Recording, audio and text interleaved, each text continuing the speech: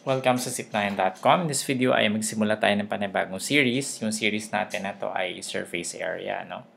And in this video, ang gagawin natin, or in this series, ang gagawin natin is to find the surface area of different figures, different solids, no?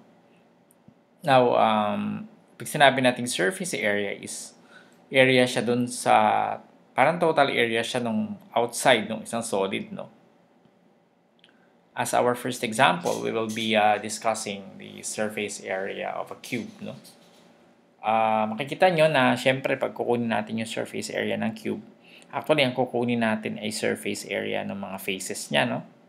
So using GeoGebra, makikita natin kung ano ba yung mga faces ng cube, kung ilan ba siya. I think it's obvious na 6, no?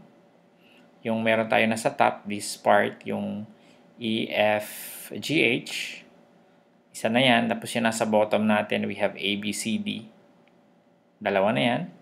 Yung nasa left side is AEHD, no? This part. Tapos, tatlo na yan. And then this part, yung BCGF. That's 4. Tapos itong dalawang faces na to, yung EFAB, o EFBA, at saka HDCG. So, meron tayong 6 na faces, no? At ano ba yung shape ng faces ng cube? Di ba square? Meaning, we get the area, no? We get the area of the 6 faces. So, 6 faces. Tapos, yung bawat face na yan is square.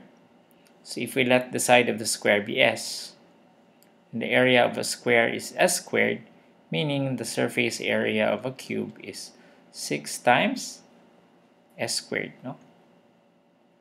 Kasi may 6 na squares tayo kung yun ang kukunin nating area. So, pwede na natin isulat siya as 6S squared. Now, for example 1, halimbawa yung ating S ay equal to 3 cm, no? So, what is the surface area?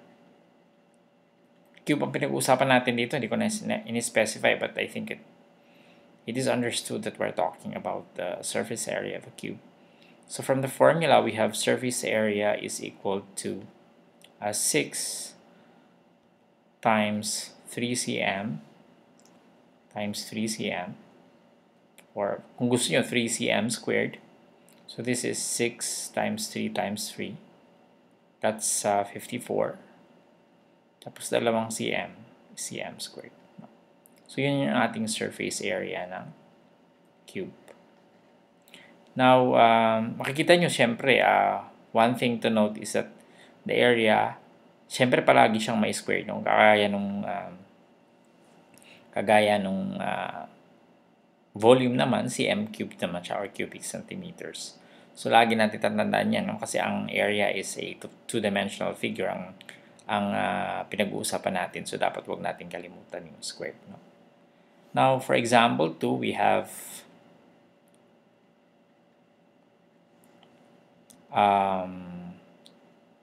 halimbawa, yung ating surface area ay 600. Find the side, no? So again, we use the formula above, 6s squared. Tas natin to. So surface area equals 6s squared, pero ang surface area natin ay 600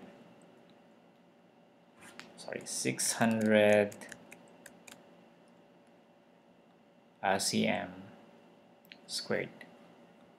Now, we have to divide both sides by 6, no, para mawala tong 6 dito. So, we have 6 divided by 6 divided by 6. We have S squared equals 100 cm squared. No? Kasi 600 divided by 6 is 100. So, what is the value of S? We take the square root of both sides. No?